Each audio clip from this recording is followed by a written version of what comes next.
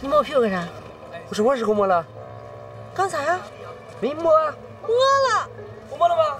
你哪次也看见了？就你摸的。你看见了吗？他瞎子，他看不见，就你摸的。没摸，你辅导人家怎么这么不讲道理啊？没摸，怕什么？跟去啊！走，找你们长官说理去。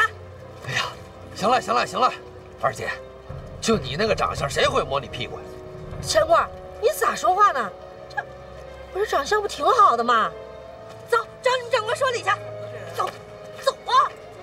哎，别打别打别打！你好男不跟女斗啊！他摸我屁股，我没摸。摸了。我没摸，你这人怎么不讲理呢？疯婆子！摸了，走，找长官，就找你长官说理去。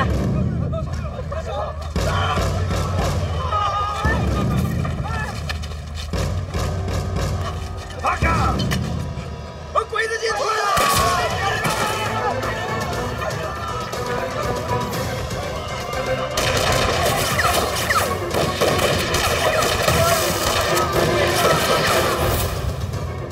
大哥，小野军是怎么搞的？总是虎头蛇尾。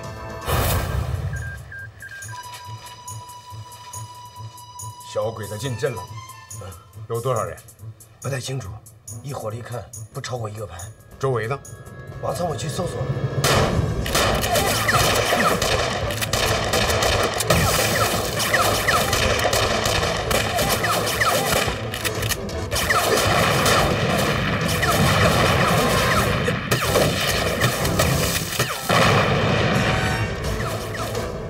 哎，你说他们咋要是在这儿死了得多冤呀！钱贵，你别瞎闹啊，屁股都烂了。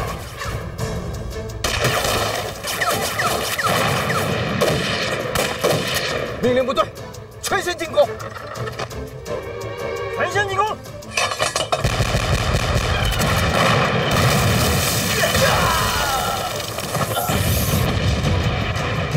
这是1个排吗？我们已经被包围了，告诉王参谋，准备突围。是。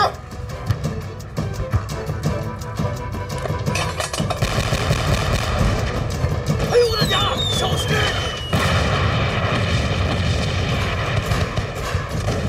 李排长到，你带人顶住前面的路口。是。其他人跟我来。是。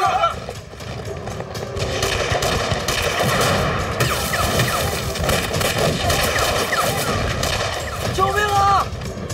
救命啊！救命啊！瞎子，你怎么在这儿？长官，我们这不是逃难吗？你赶紧带我们走吧。行，我带你们走。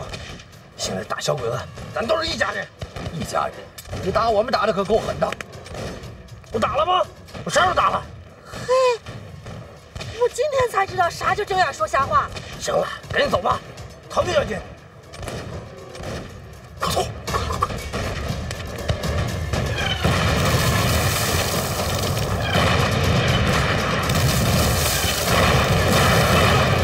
这边，快走！等等，戏班子的人呢？管不了那么多了，快走吧！快，让人走起来！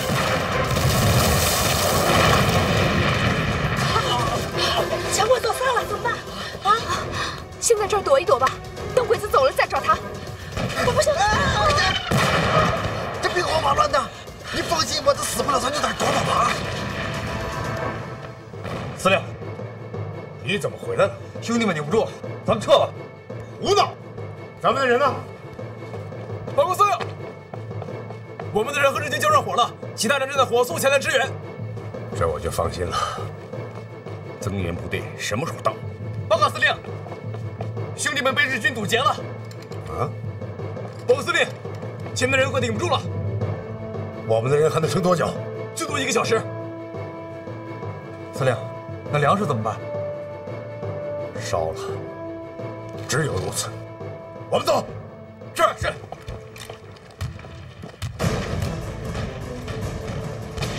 叶司令，叶司令，叶司令，你怎么来了？逃难逃到这里了。我看他们以为党国捐了粮食，所以就带到这里来了。胡闹！你没看到这什么时候了，还能顾及上他们？快撤！是。叶司令，你们又要撤退，你们也赶快逃命吧。那这粮食怎么办？烧了。叶司令，这粮食可不能烧啊，这都是乡亲们的口粮啊！你们要是不要，给我们行不行？你要个屁！你没看见小鬼子把这个围得跟铁桶一样吗？你也有本事，把粮食全部带走，带上大小姐。是。等等，叶司令，我有办法。你有办法？你们要是把粮食都烧了，你们吃什么？这样，您下一道命令，把粮食就地掩埋，等援军到了再挖出来。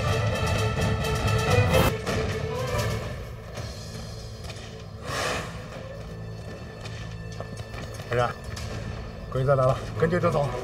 我不走！这群国军的败类，除了欺负老百姓，还能干什么？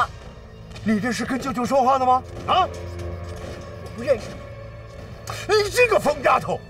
你现在发什么火？你要想骂我，等舅舅带你到安全地方，你再骂我。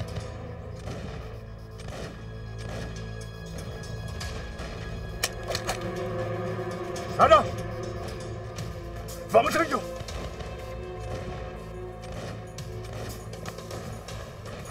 报告司令，按照您吩咐，粮食已经安排完毕。走，撤！你们不能撤！你们一走，镇上的老百姓怎么办？我管不了那么多了。王参谋，把大小姐给我带上去。是。站住！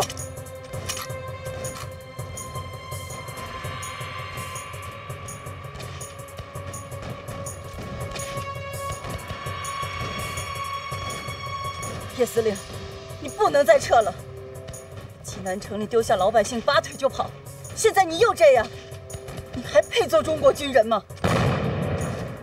把枪放下！把枪放下！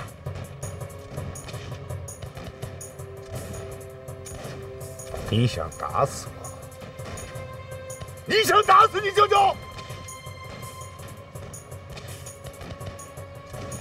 来人，你把枪放下！放个屁！你们都给我听好了，如果今天大小姐是开枪打死我就把她一枪毙了，让她跟我一起去。你满意了吗？啊！叶司令、大小姐，你们都冷静冷静。叶司令要走，大小姐不让，要不这样，叶司令，你带着你的部队先撤退，我和大小姐留下来，带着老百姓打小鬼子，反正都是一死。万一能多杀几个小鬼子，我们还赚了呢。报告，司令，鬼子已经突破防线了。司令，你快下命令吧。叶司令，人家八路军打小鬼子就是勇敢。你要是这么一撤退，不管老百姓的死活，你说乡亲们，谁还愿意真心的帮你？司令，反正现在我们已经被包围了，还不如跟他拼了呢。老子今天喝出来了。王参谋，到，跟我说。是。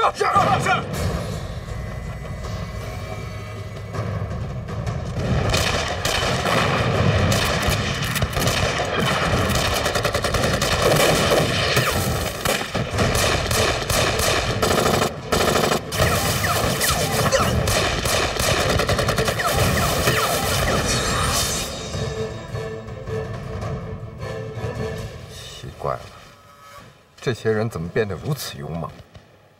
看来是真的想跟我决一死战。站住！撤！来北！弟兄们，冲啊！冲啊！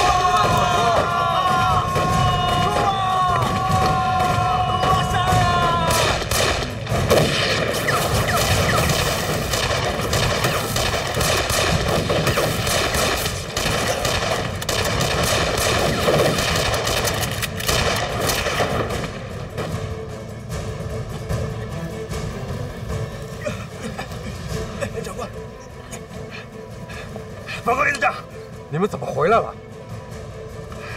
反扑太猛，我们实在顶不住了。8个，全线进攻，后援部队马上就到。嘿，排长，跟我走。是啊，走。走。命令部队全面进攻。快快！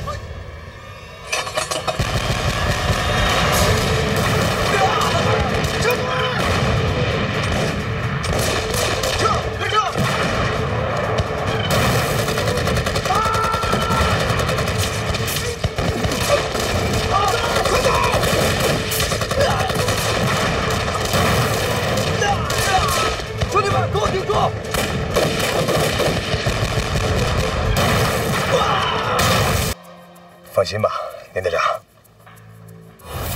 出来了，所有人注意了，别让八路给看出来了。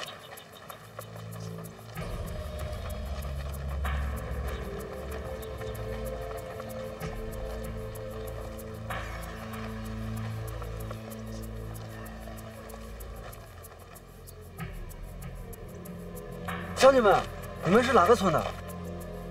我们马王村的。马王村。马王村怎么会跑到这儿？长官，我们终于碰到你们了。我们那个村子被小鬼子扫荡了一遍，只剩下我们这几口子人了。是。我们正准备去前村找国军呢。那也不对啊，国军不在这儿。是，我们知道国军不在前村，是我们有亲戚，有亲戚在前村，对，然后他的孩子在国军，然后我们准备找他带我们引荐一下国军，引荐一下。小李，到，把咱们带的干粮给乡亲们分点。是。长官，这不好吧？大伙儿冷，都吃点。好了，这，谢谢长官，谢谢啊。告诉兄弟们都小心点，里面可能有诈。连长小心！给我打！快隐蔽，保护好粮食，射击！射击！山上有埋伏！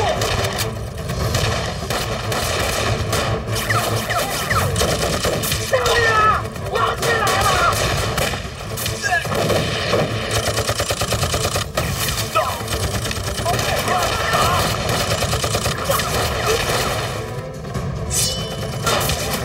冲锋！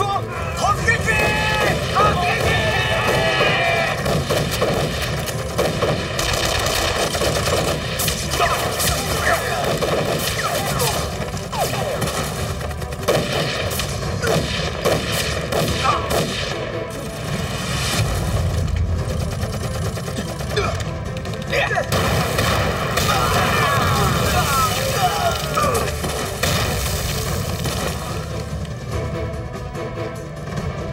把他们全部杀光！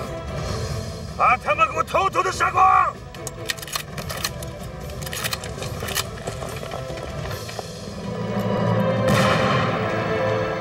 残酷的战争，残忍的敌人，我军运粮队遭到了小鬼子大队人马的伏击。战士们在极度不利的条件下英勇奋战，浴血拼杀，没有任何救援，他们依然没有后退一步，阵地几似易手，战士们弹尽粮绝。最终，在敌人的疯狂进攻下，我八路军战士一个个倒在血泊中，大地一片烟红。漫长的抗战岁月里，正是这些无名战士、无名英烈的前赴后继，撑起了中华民族的一片蓝天。小鬼子为了抢到更多的粮食，又将实施另一个更大的阴谋。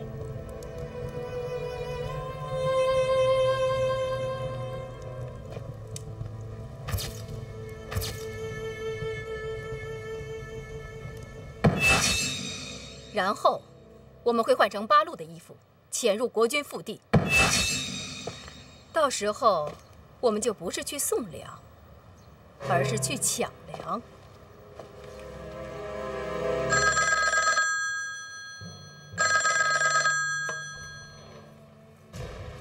是我。什么？八路军把粮食已经送到了。好，通知他们，直接送往粮仓。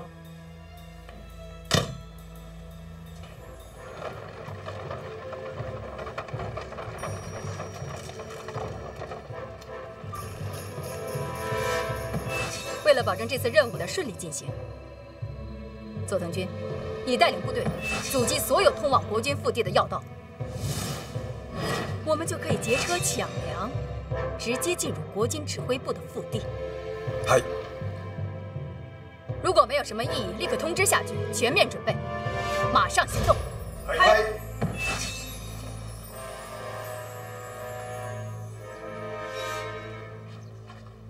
您就吴连长吧？哎，对，我是吴连长，那这是我们给长官送过来的粮食。一路上弟兄们都辛苦了啊，应该的。咱们是不是在哪见过？班长，我们袭击过的。是，我们是见过，就是上次你们受袭击的时候吗？我们参加过营救你们的行动。对，我说的怎么看你那么面熟？弟兄们，放八路兄弟进去，走，快点！快点！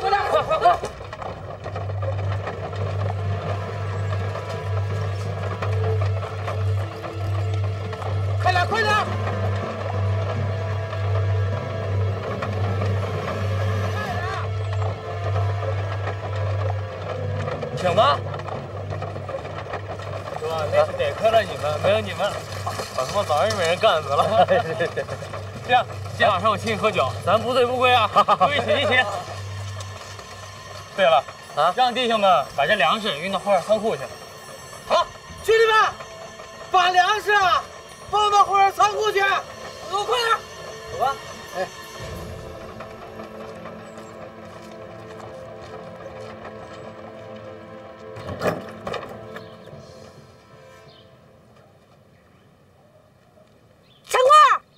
哎呀，人家那小两口那不正床上睡着呢，这不人家暖被窝呢吗？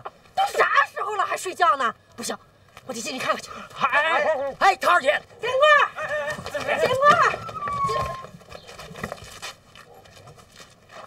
喊什么喊？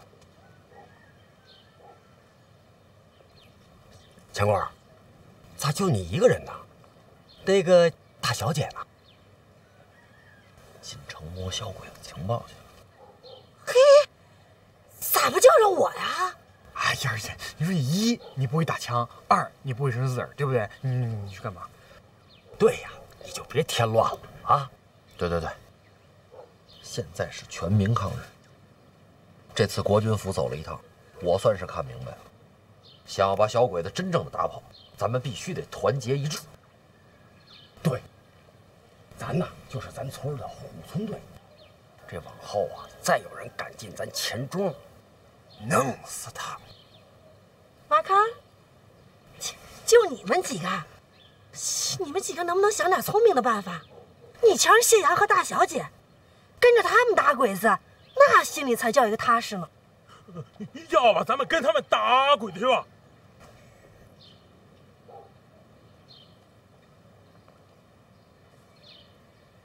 就这么定。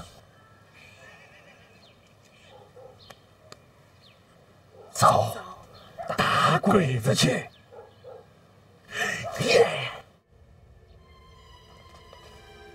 我看这麻包办的也差不多了，晚上咱俩好好喝一杯。长官，你们这粮食挺多啊。那是，为了抗战嘛。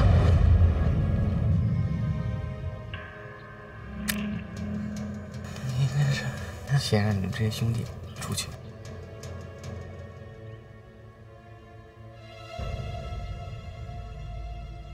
兄弟们，你们先出去，我跟吴连长有话要说。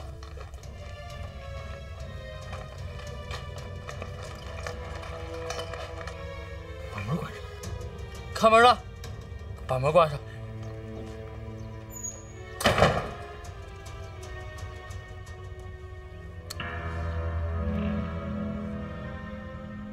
吴连长，你，别！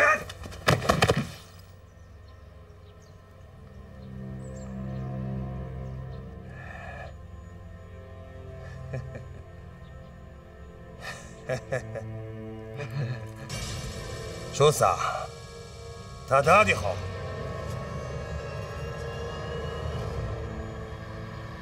快，换上防化服，准备毒气弹。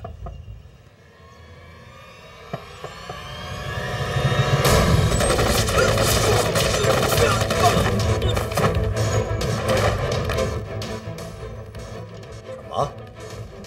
小鬼子装成了八路军？是的，两口里已经打起来了。他们又想包老子的饺子。通知独立团，让他们保住粮仓。说实在不行的话，就连粮食一块炸掉。奶奶的小鬼子，敢在老子的地盘上撒野！给我接独立二团。独立二团吗？带领所有的部队包围粮仓，对，保住粮食。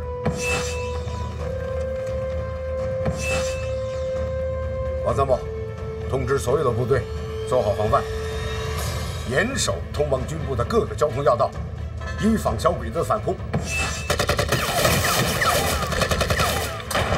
打！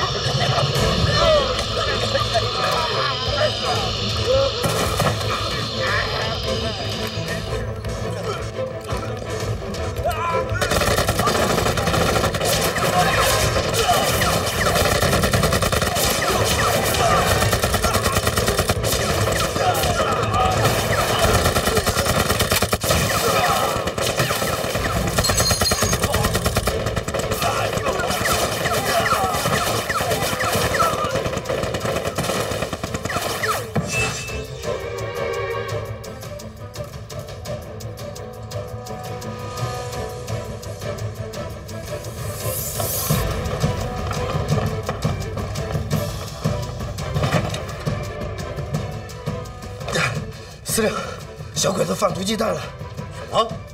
小鬼子放了一种毒鸡蛋，士兵们口吐白沫，全都晕了过去。这帮小鬼子打不过我们，玩洋的。告诉王参谋，通知部队二撤离。已经通知了。司令，咱们赶紧撤吧。这，走。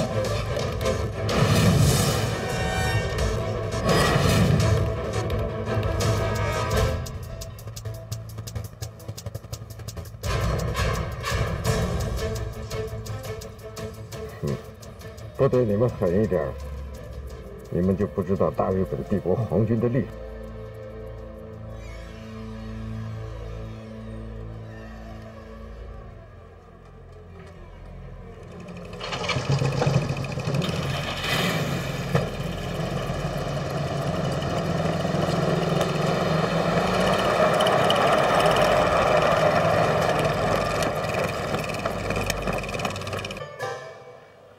拿着，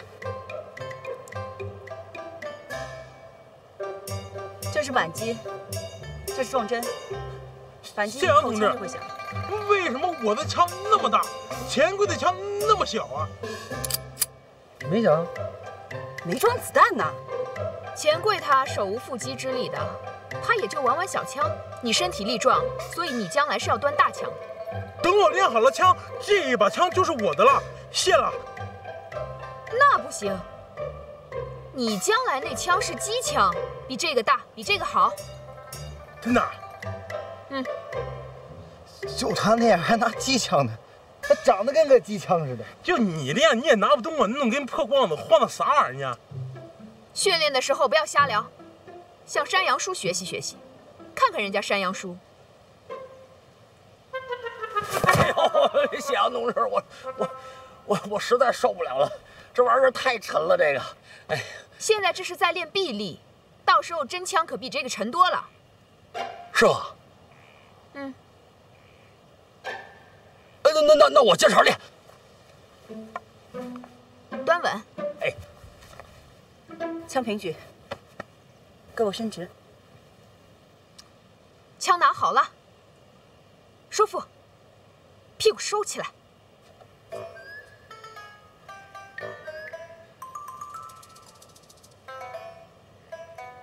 哎，你看他俩干嘛呢？哎。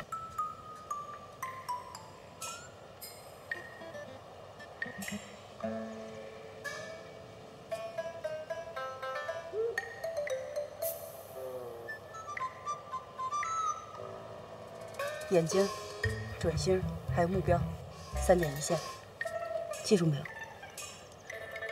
记住了。哎呦！你干嘛呢？钱贵同志，我警告你，你再这么流里流气的话，哎，别了，咱们现在可是革命同志啊！二姐，我说冉大小姐，你干啥呢你？为啥打我们家钱柜啊？我们在练枪呢。嘘，钱柜，起来，咋样？没事吧？啊？没事。练基本功呢。基本功也不能刷呀。我看你们俩就小两口过日子，大情骂俏。哎，二姐，你这话可不对了。现在咱们大家都是革命同志。对，我是革命同志。去，你可不能这样含醋喷人啊！哎，我就喷了，你能把我咋的吧？啊，我二姐做事光明磊落的，敢爱敢恨，这就叫真爱。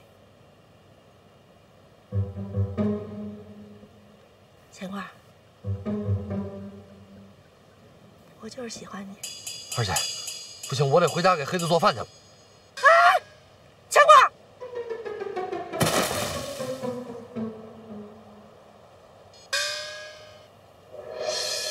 8、16、24，这怎么对不上啊？把济南城4个城门的设计图全都给我画出来。你什么意思？我要看看这4个城门的距离是不是这个数字。好。从不同的4个方向各画1张，找出3个数字相互的交叉点。我分析，这很可能就是炸药的窝藏点。可累死我了！哎呀，就这么一把小手枪还挺重，还不如我扔石头呢。谁说不是？就这木棍前面，还非要拴俩石头。就谢阳同志啊，还非说不如他那枪重。哎，那要换成机枪，这得重成啥样啊？对呀，那得沉成啥样啊？你们呀，受点苦就瞎嚷嚷，这游击队是那么好当的吗？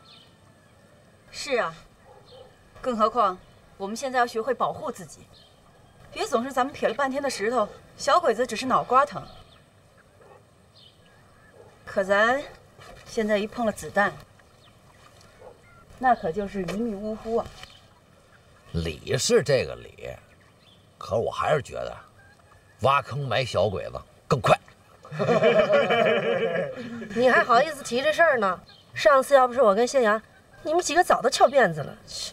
哎呦，二姐呀，这话说的对，咱确实得谢谢人家。强棍儿，我琢磨着呀，这枪啊，咱是得学会了，要不然你说这子弹打过来，咱就是长了翅膀，那也躲不过去呀。更何况我们都是凡夫俗子，学是肯定得学，咱不也想快点的杀小鬼子吗？钱柜，今晚我和张冉冉要进城见刘掌柜，你们要互相监督，千万不要鲁莽行事。记住了，一切行动听指挥。好，一定完成任务。你就放心吧，因为我是队长。咦！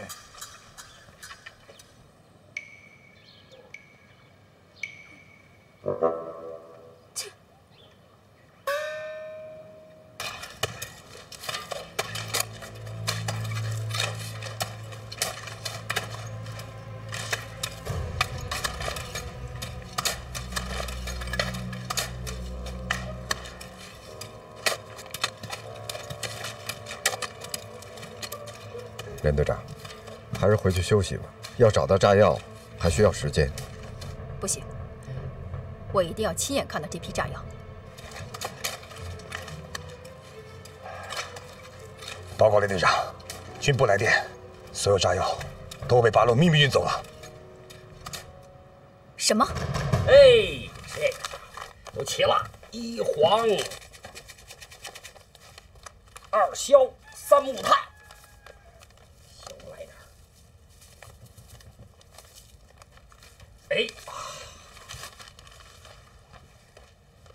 哎呀！我的妈呀！你吓死我了你！这都是炸药，你不要命了你？哎呦，叔，咋样？什么味儿这是？好啊！哎呀，这什么呀？这是？这我怎么骚气啊？我奶奶的泌尿罐子。我看看，这厚度不够了，个儿小点儿。 哎，足够用了，足够用了。这能行吗？这点你放心，田官，我呀，年轻的时候在矿山干过，配过炸药，没问题啊。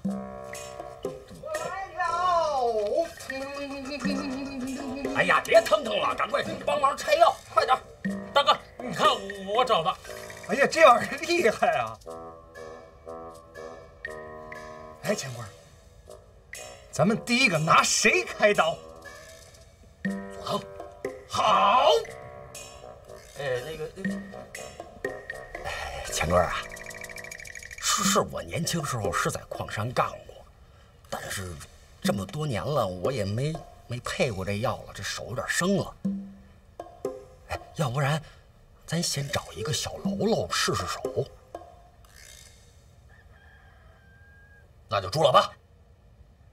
好，上回他把我那肉全端走了。对，就是他，全村人都让人给打遍了，就拿他开刀。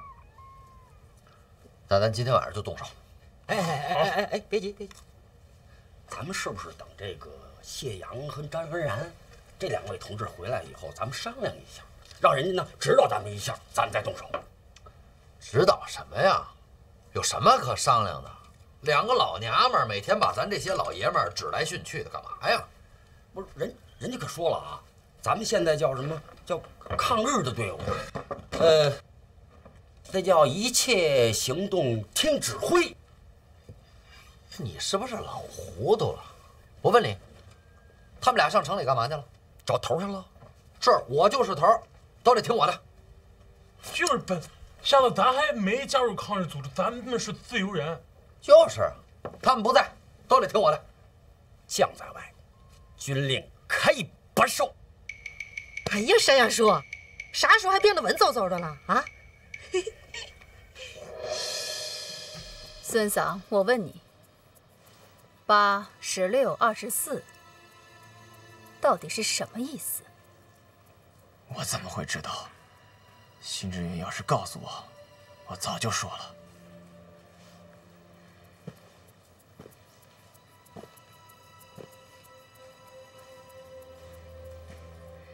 炸药已经被运走了，你就说吧。连队长，我真不知道。看来你还是没受过皮肉之苦啊。来人！哎，连队长，我该说的我都说了，我不该说的我也说了，你还让我说什么呀？我就是让你说8、16、24到底是什么意思。 我真不知道。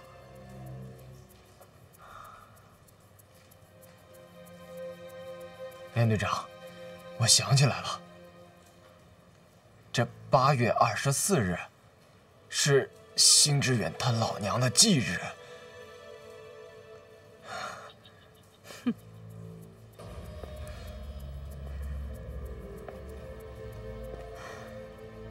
明年的今日，就是你的忌日。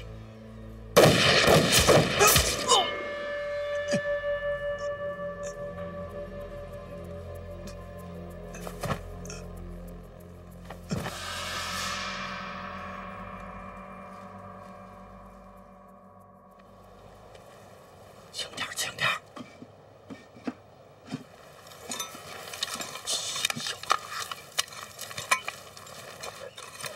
好了，大哥，一会儿啊，观察一下四周的情况。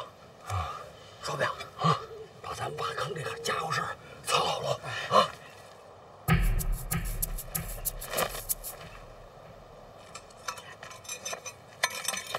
快撤，快撤！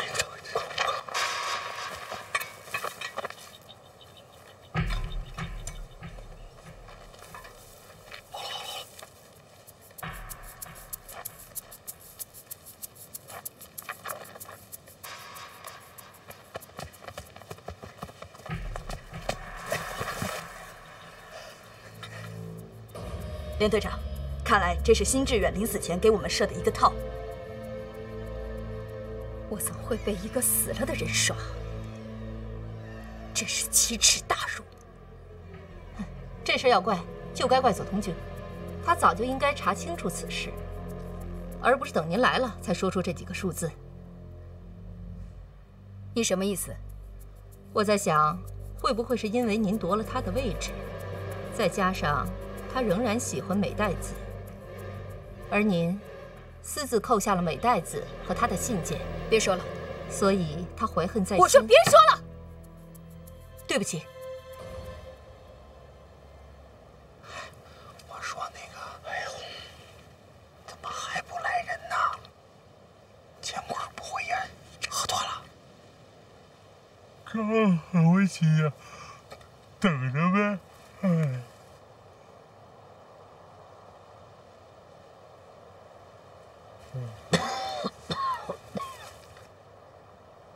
你说也是啊，我这烟袋都抽了13锅了，这钱柜怎么还不来呀？别朱老八呀没喝多，他先喝多。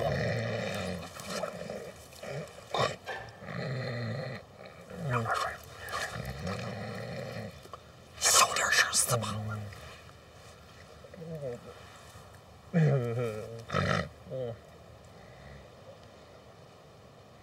别说啊，瞎子得酒啊，上脚不上头。查，开始查。哎，大哥，你说瞎子为啥请咱喝酒吃肉的？啥意思？他这么大，皇帝不是来了吗？方圆几百里，哎，兄弟，你老八的马屁，他只能拍那头驴。拍您的马屁，你拍不拍？我，你拍不拍？拍！给我拍！你哆嗦什么？都没火了，我来。您这屁股长，那你这你给我拿过来，那肚子似的。添乱！你是不是当我喝多了？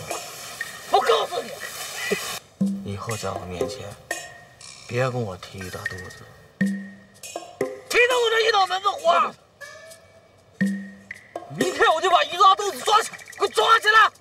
告诉你，抓完以后，我不把他打成鱼小肚子，你们就别跟我混！火！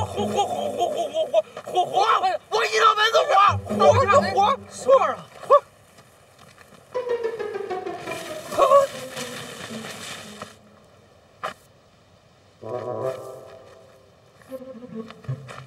什么玩意儿，大哥？啊？是不是牛哥回来了？闹鬼了？说他什么呢？他已经走了，他在这还有位置吗？是，这啥玩意儿怎么还不响啊？我认为这是大吉之兆。别着急，怎么说？再等等。你咱黑不溜秋的，刚才果然哧，就一个小火苗就没了。这什么呀？这就象征着您在我心中那个位置，那就是黑暗之中您就像那个闪闪的萤火虫，越是黑暗您就越耀眼。您的位置，我的位置，队长，把我的位置给我挖出来，挖出来，这个里面是什么？动手吧，挖出来！不挖，我倒看看我今天什么位置啊！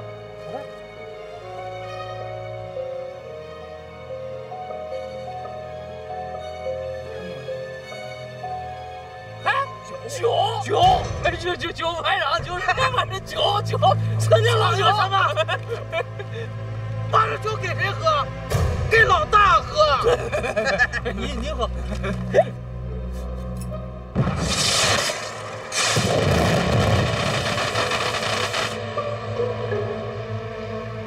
啥玩意儿？这是都成烟花了都。哎呦我去，这烟花怎么还有尿骚味啊？着了。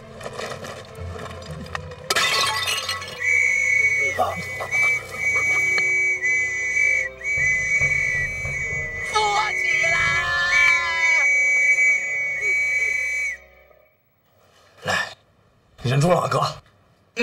来吧。轻点，轻点。轻点。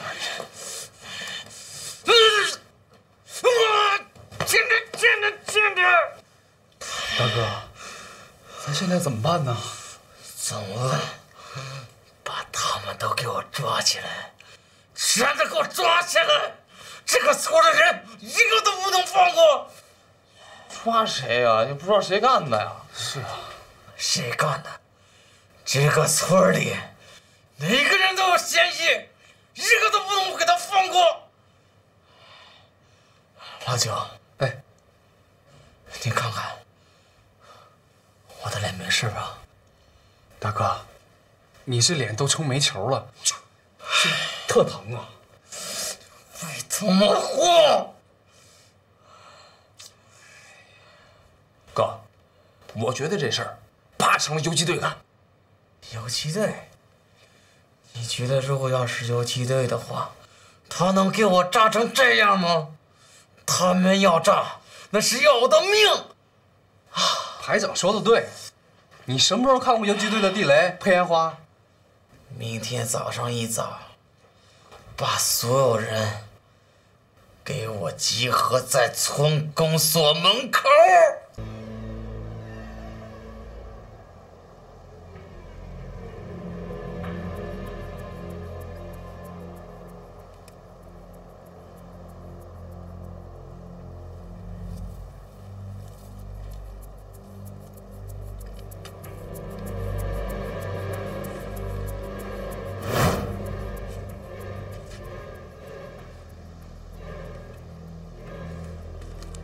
钱柜呢？啊，怎么了？啊，钱柜不见了，去哪儿了？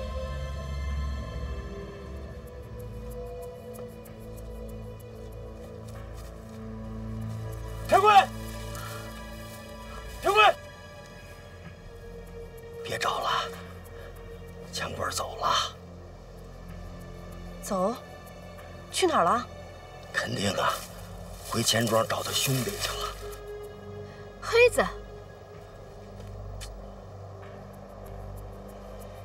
这个钱柜太无组织无纪律了。不行，我得去找钱柜去。我也去。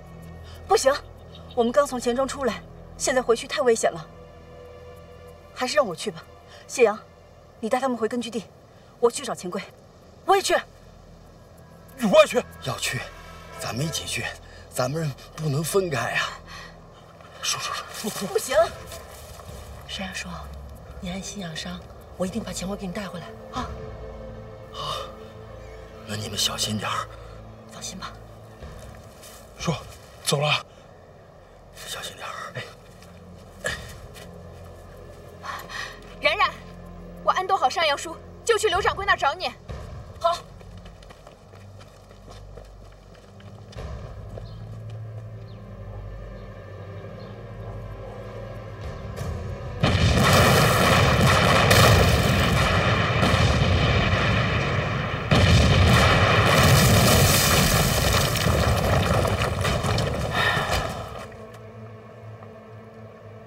之前瞎子鼓捣咱们把炮楼炸了，如今这小鬼子又把咱炮楼给端了。哼，咱们这皇协军当的，连个踏踏实实尿尿的地方都没有。兄弟们，走了！哎，哥，这太君让咱奔清河庄，是啥意思？啥意思？送死呗！这朱老八又出的什么馊主意？跑轮都不要了，这回不走都不行了。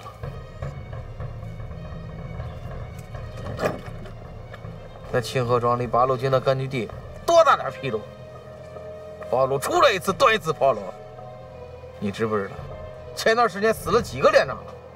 我知道，李福贵不就死那儿了吗？哎呀，咱就这送死的命，哼，到那儿啊，一个活得出来的都没有。那咱赶紧跑啊，哥！跑？往哪儿跑？咱他妈还没等出这孙子呢，小鬼子就把咱们抓去毙了。兄弟们，抓紧时间把这个钱庄村库烧了！是。我。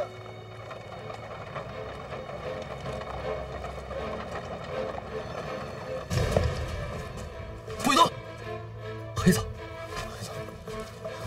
哥想死你了。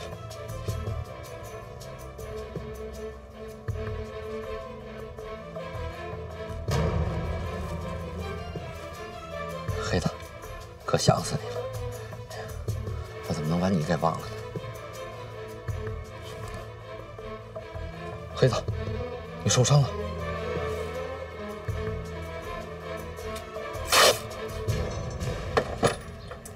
烧！都给我烧了！快！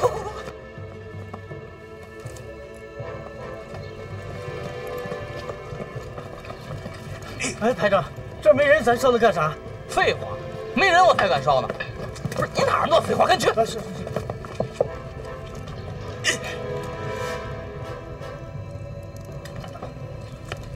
啊！走。黑子，走，咱们赶紧冲出去。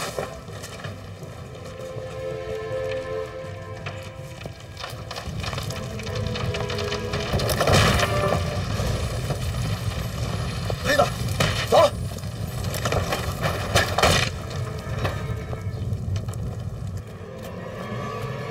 哎，那有个活的，站住！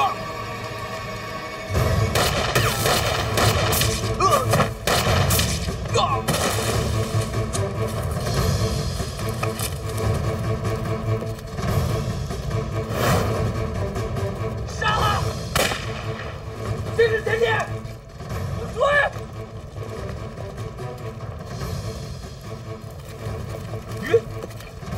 瞎子，兄弟们，给我捉活的！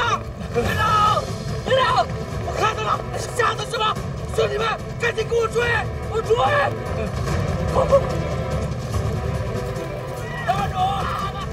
站住！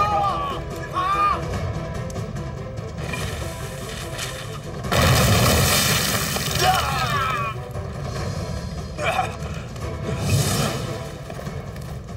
妈的，兄弟们，给我杀！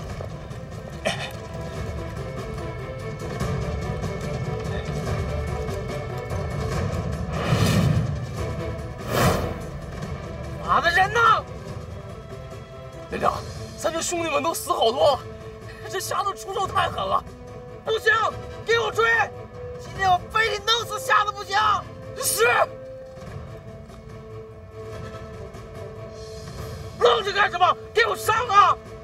不能追，连长。你想，这瞎子突然出现在村里，这里边肯定有诈。我想，这瞎子是想把咱引上山，然后把咱全部歼灭了。妈的！上！同志们，有！今天我们一定要活捉朱老八。是。我们要把朱老八的脑袋砍下来。师傅，追！砍下来！我告诉你，钱贵，老子跟你没完！同志们，冲啊！快走！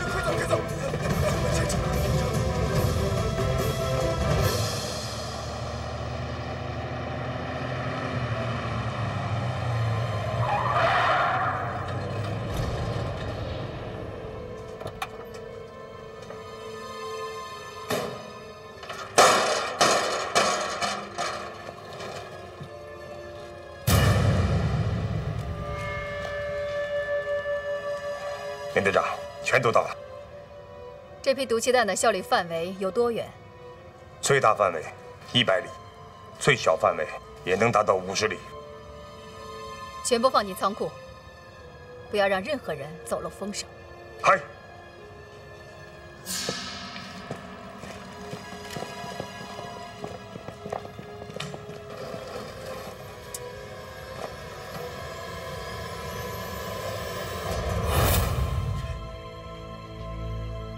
小野，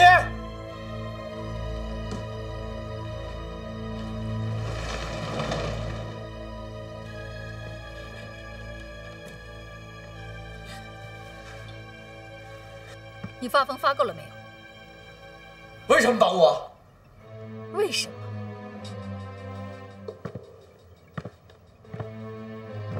就被那几个支那人耍了，你就想剖腹自杀？这就是你对天皇陛下赎罪的唯一手段，是吗？你还是当初那个雄心壮志的那个佐藤吗？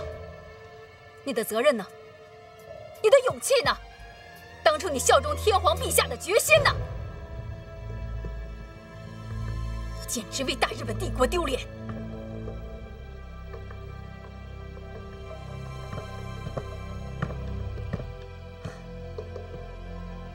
把他放了吧。嗨。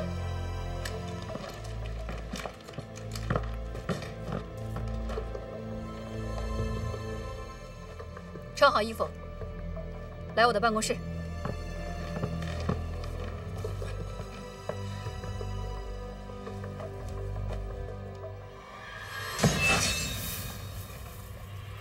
黑的，好多了吧？放心吧，我胳膊上的子弹就是这么取出来的，过不了2天，你和以前一样。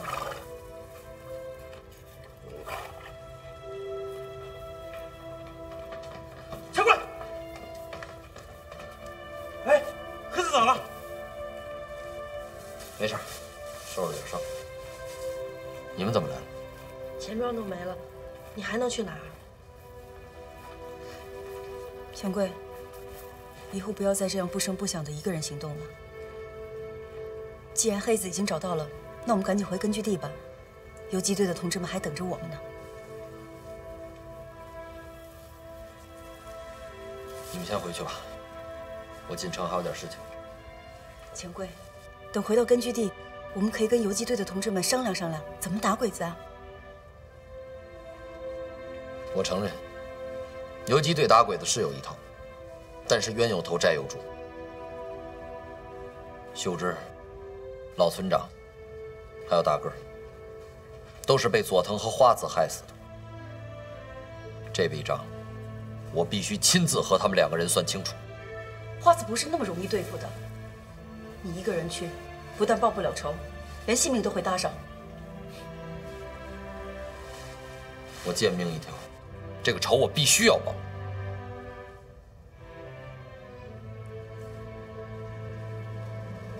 冉冉，我只求你帮我一个忙，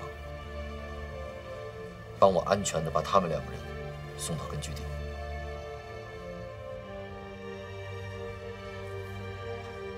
我不能再失去他们了。你觉得他们会听我的吗？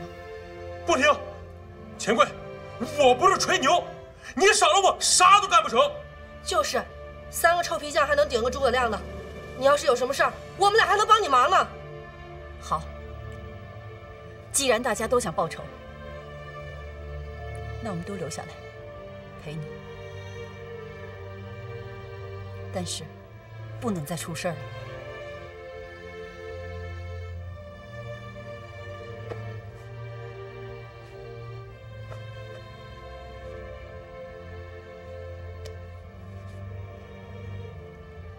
那好吧，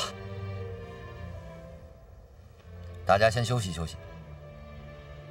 明天我和山本章去找于大肚子了解情况，你们去找刘掌柜，我们一起行动。现在，我们只能放弃这座城市。为什么？粮食、村庄，我们现在什么都没有了。战场上需要粮食，可这里的粮食已经被八路和游击队全部转移走了。你说我们留在这儿，还有什么意义？可我们的任务，不就是向前方战场提供粮食吗？粮食在哪儿啊？我们总不能坐以待毙，等着地上长出粮食吧？所以吕团长已经下令毁掉济南城。我们现在是没搞到粮食，钱庄没有了，可是马王庄还有粮食。那些粮食只够你们吃的吧？吕团长已经特批了一批毒气弹。毒气弹？既然我们得不到粮食，那八路也别想得到粮食。我准备把毒气弹运送到八路军根据地的腹地引爆，到时候八路军根据地就人畜皆无，那里的粮食亦将变成一粒粒的毒药。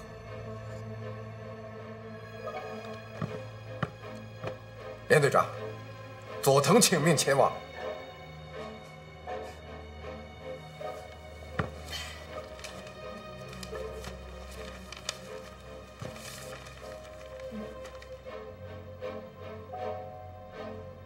以后别再做傻事了。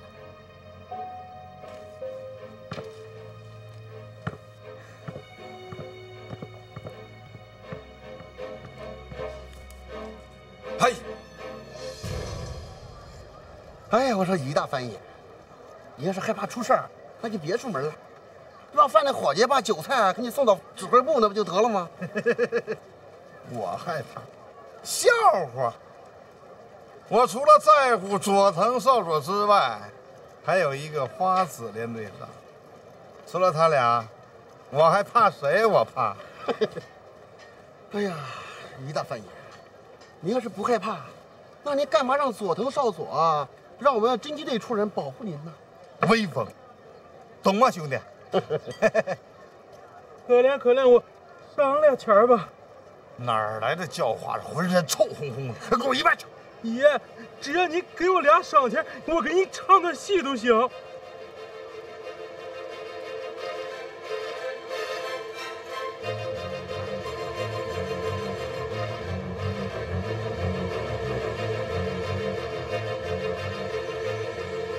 爷，我会唱大厨兵猪八戒背媳妇儿，你听哪个？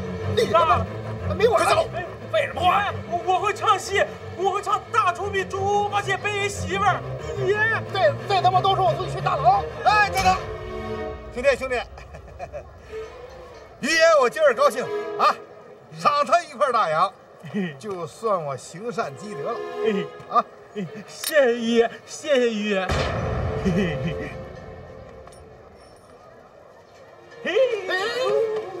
这臭小子！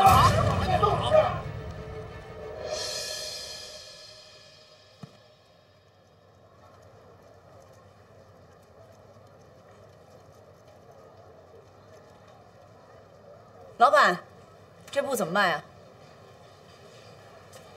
您看买点什么？钱贵同志进城了，要去找小鬼子报仇。怎么回事啊？时间紧迫，来不及细说。我们还是想办法协助他一下吧。哦，对了，钱贵同志的驴受伤了，就拜托你了。驴在哪？在外面。好，你去吧。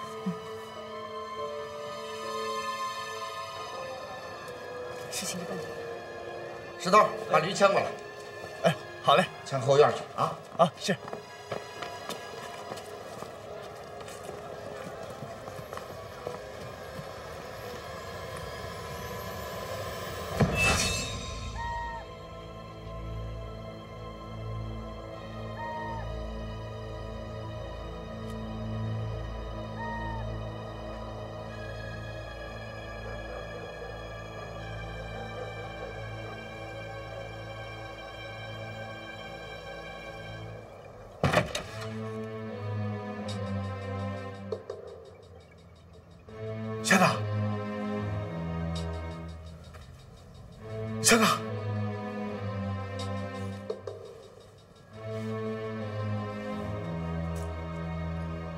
先生，先生，你吓死我了！先生，你这个时候怎么还人进城来呢？你没看见城里到处都贴着抓你们戏班子的告示吗？老板，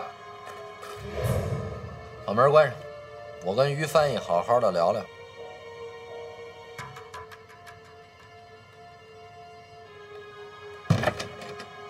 县长，找我什么事儿啊？我要杀了佐藤和花子。你要杀了佐藤和花子？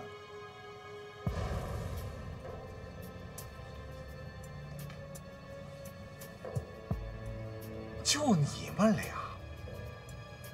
就我们俩？就你们俩？你们拿什么杀呀？拿什么？就拿他。县长，我看你是疯了。那八路跟国军，他们的正规部队都没把他打死，就凭你们俩？你媳妇儿几次进出军营，把他杀了吗？县长，别着急，什么事咱慢慢来啊。你们要真去杀他，我估计还没等见着他们，你们就先翘辫子了。那我也得杀了他。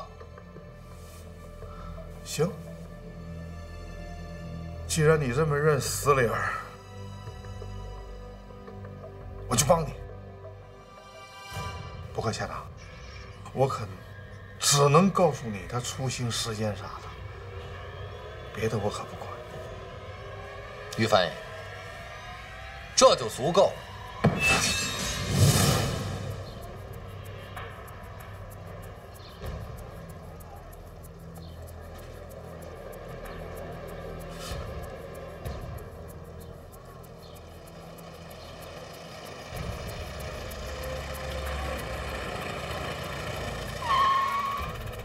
县长，佐藤我是给你诓来了，你能不能干死他，是你自己的事儿。如果你干不死，你被抓了，你可千万别把我供出来呀！放心吧，我不会连累你，而且我还要谢谢你，于翻译。我不去了。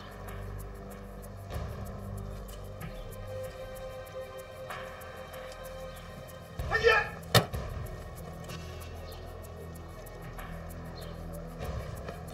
太君，我全都给你安排好了啊！我先进去，让他们把水袋收拾点。好。嘿。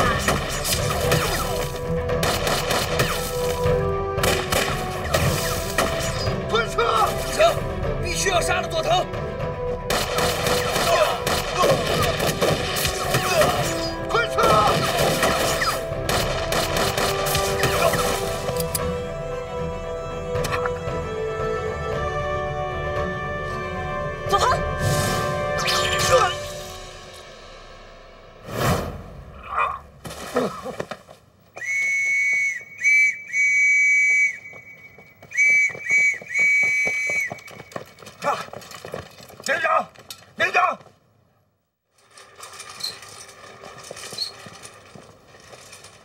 连队长，请您不要进去。无论用什么方法，一定要把佐藤少佐给我救活。嗨，我们一定尽全力救活佐藤少佐。拜托了。嗨。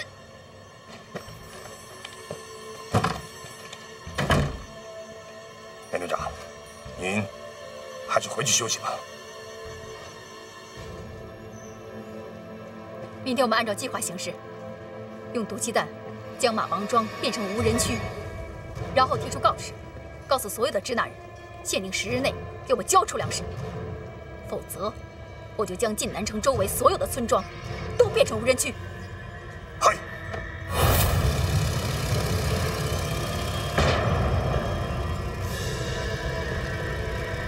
报告，飞行员准备完毕。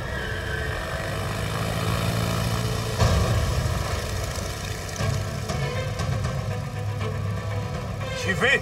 嗨。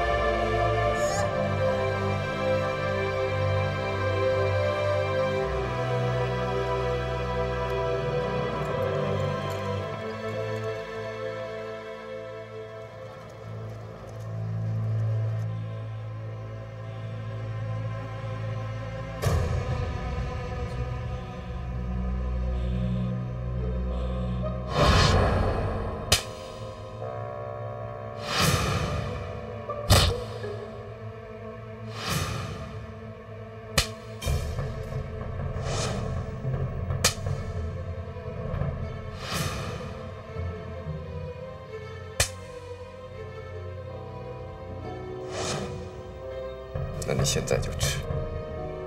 如果不敢吃，就证明毒是你下的。快吃！不吃我杀了你！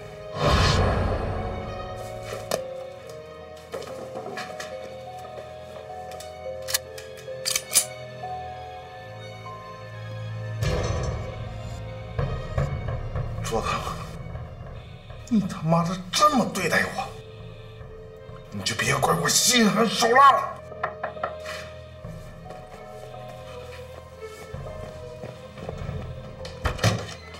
换药。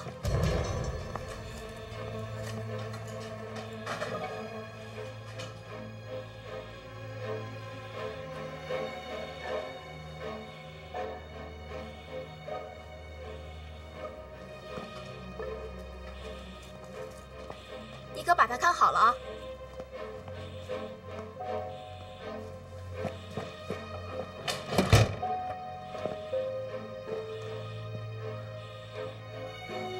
妈呀，太他娘的血了！这枪一响，我这后脑勺再挨一枪。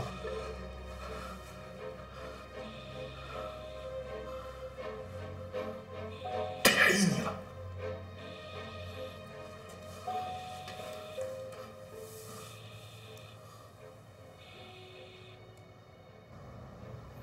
佐藤真死了？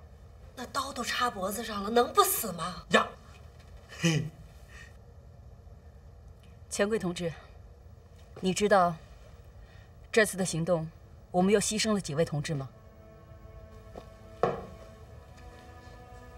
我知道，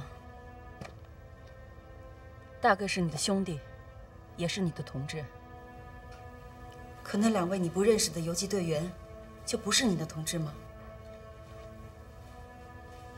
既然你已经同意加入八路军游击队，就应该一切行动听指挥，而不是由着性子胡来。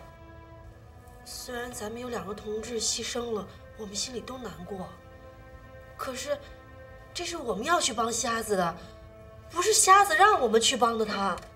二姐，你们是我和刘掌柜的同志，你们的生命就是我们的生命，我们怎么可能眼睁睁地看着你们落入敌人的手里，死得毫无意义呢？钱贵同志一定要做出深刻的检查。行，我同意。我本来就对不起人家2位死去的同志，你就是让我给他们披麻戴孝，我也二话不说。不过，我现在要退出游击队。你，瞎子，你说啥胡话呢？二姐，我没说胡话。我加入八路军为什么？不就是要给村长、我媳妇儿还有大个报仇吗？既然报不了仇，我还加入八路军干什么？烧饼，咱们走。走？瞎子，人家大小姐他们说的没错，人家要是不帮咱们，小子啊，就咱们这2头货，咱能杀得了佐藤吗？站哪头了？啊，走！等等。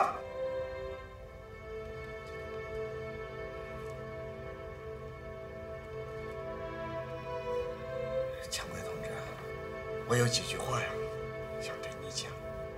你听完之后，要是觉着我说的不在理儿，你可以走。来，坐下，坐下。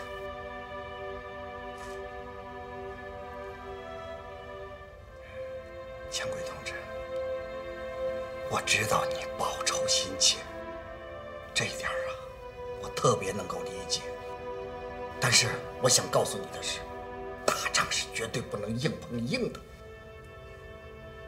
更不能做无谓的牺牲啊！我们既然要为我们的亲戚朋友们报仇雪恨，这最重要的，我们首先要保护好我们自己，知道吗？自己都保护不了，何谈保护别人嘛？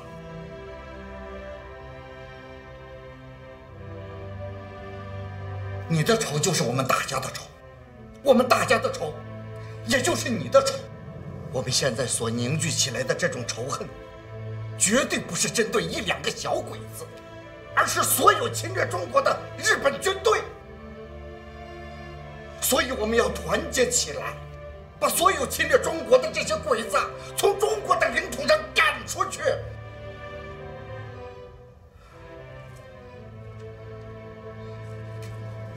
这样才会实现我们报仇的意义。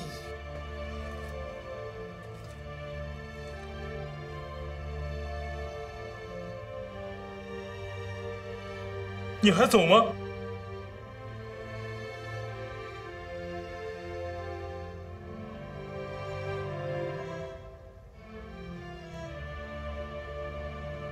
走什么呀？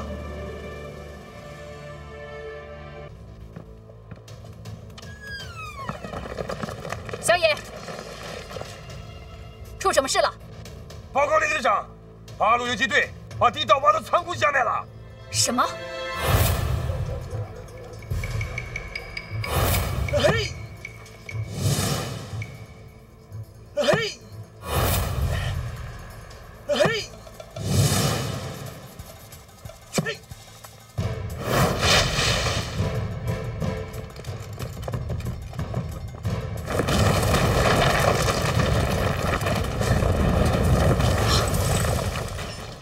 你们几个，给我下去！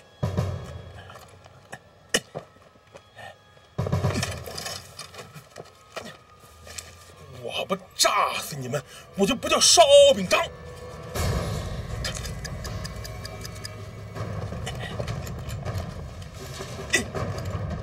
手柄快，鬼子要来了！哎，你妈的！上！快！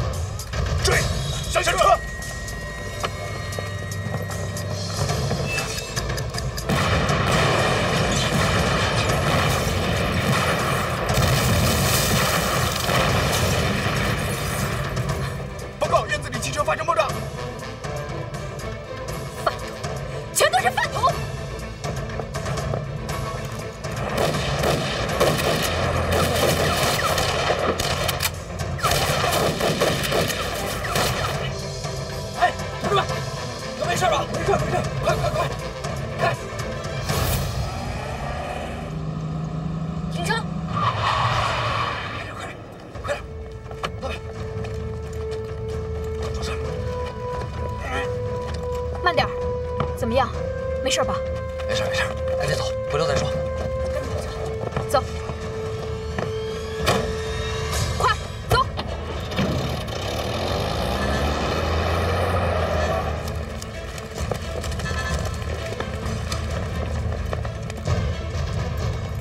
你在这看守，其他人跟我去追毒气弹。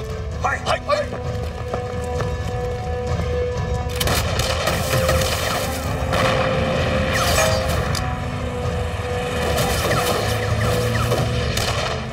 驶车，我去，知道。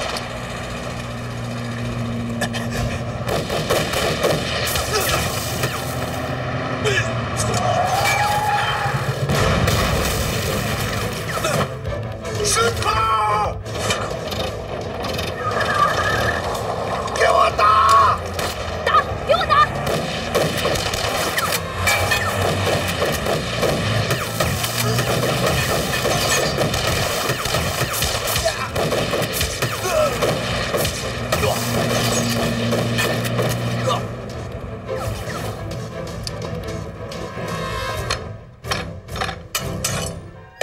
赶快撤！走！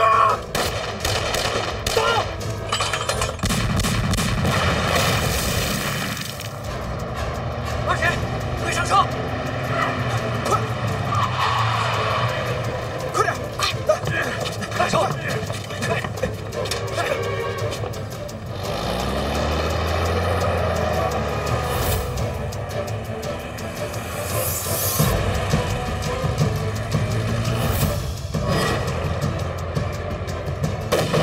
慢！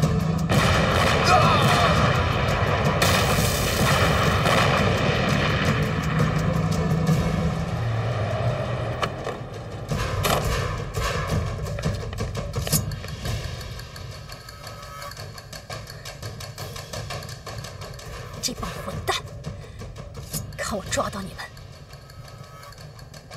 让你们好死！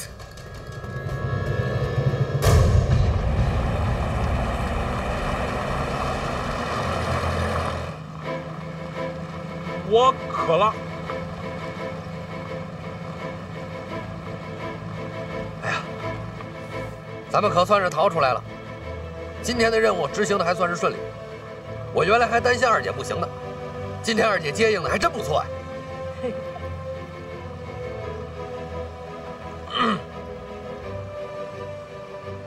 你干嘛呀？我挖了那么久的地道，跟个胖老鼠似的，你怎么不关注我呢？你还好意思说呢？要不是因为你胖，那个地道用得着挖得这么粗吗？耽误时间。钱贵，你要是这样啊，我就不喜欢你了。行了行了，道理呢，也应该表扬你。但是少表，你这个人做事就是粗心大意。以后不管是执行什么任务，咱们必须得计划周全，确保万无一失再行动。行啊，钱贵，现在越来越像八路了。二姐，你这话说的就不对了。什么叫越来越像八路？咱本来就是八路军。原来我装瞎那是糊弄小鬼子，我装傻，可不代表真傻。你弄错了，这是赞美。我用得着你给我解释？里边带着。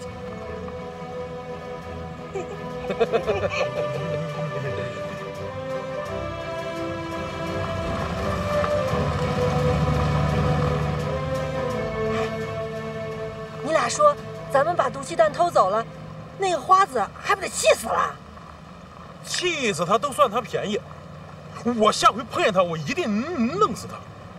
少表，花子这个女人可不简单，不是这么容易能对付的，咱们绝对不能掉以轻心。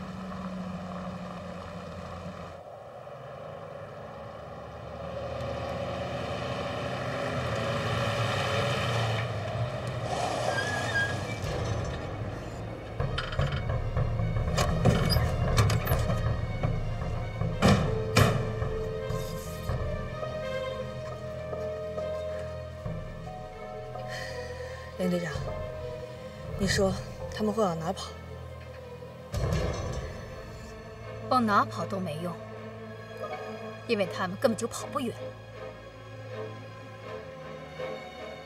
前面每个路口都有我们的皇军把守，而且前面是钱庄，钱庄再往前是牛庄，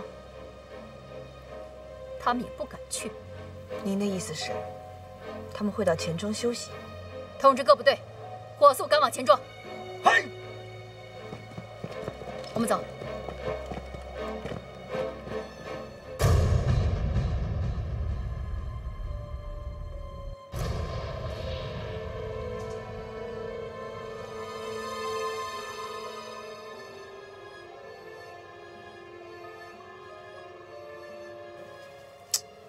小的拆过，大的还真没见过。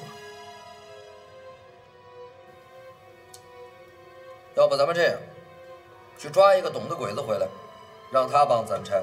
行，这个任务就交给我了。你们在这看好毒气弹。那你小心点。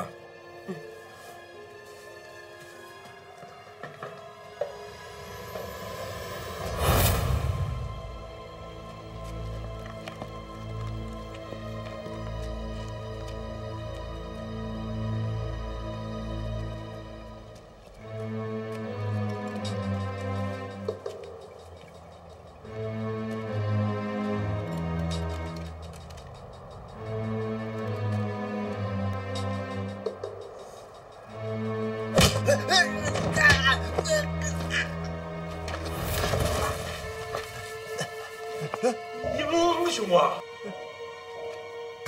行了，赶紧抓紧时间，快点告诉我们，这毒气弹怎么拆？这小鬼子嘴还挺硬的，看来跟他好好说是不行了。要想活命的话，就赶紧说。我说，这可不是普通的毒气弹，这毒气弹是我们大日本帝国为了这次行动而特制的，根本拆不了。完了，完蛋了！不说的话，废了你的腿！我说，要真的想拆了它，也可以。不过，这毒气弹构造复杂，必须要有图纸才行。图纸在哪？在花子连队长那里。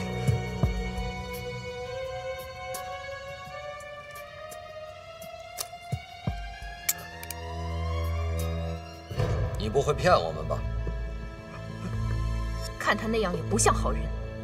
就你觉得日本鬼子长得有像好人吗？少尉，先把他绑起来。如果他说的是真的，我们就放了他；如果他要敢骗我们，再杀他也不迟。老师，走。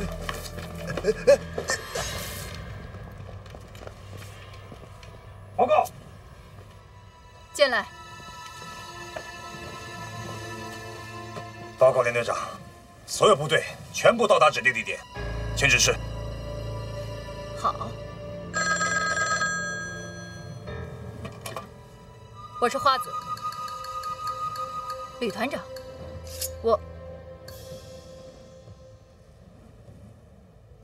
是，他在我身边。方子，吕团长，请你接一下电话。谢谢。吕团长阁下，我是方子。我们一定全力以赴。嗨。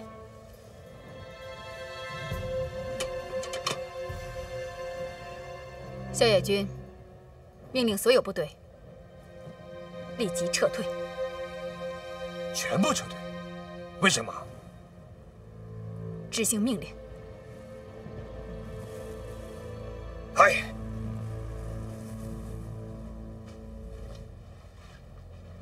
连队长，吕团长说的没什么错。集合这么多部队去追毒气弹，万一八路军要是真的狗急跳墙了，吃亏的总是我们。八路军就不是这样的人，但我们总要以防万一。是。军人的天职在于服从，我这就立即回城。接下来的事，就拜托给你们3位了。请连队长放心，我们一定直捣八路军腹地，让他们偷鸡不成蚀把米。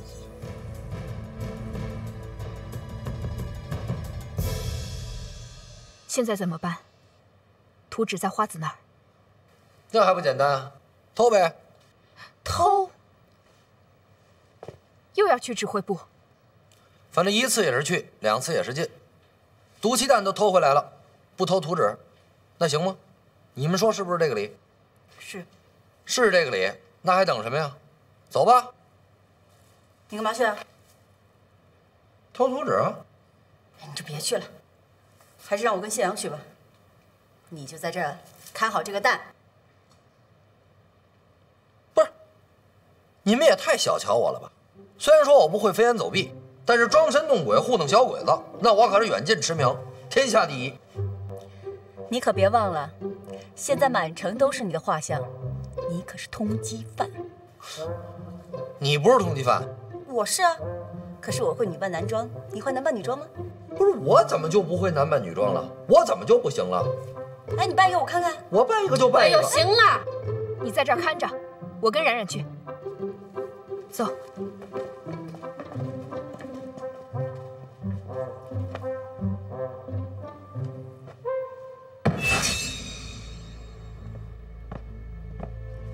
那些军部的官老爷就会纸上谈兵。连队长，息怒，这件事情还有补救的办法。补救？怎么补救？我们的部队都已经撤退了，那些八路还不带着毒气弹早就跑了。连队长，您忘了，他们要到根据地，必经之路是清河。清河？对。而且驻守清河炮楼的正是朱连长，游击队跟朱连长他们有深仇啊。这个办法好。叫周连长不惜一切代价阻截他们。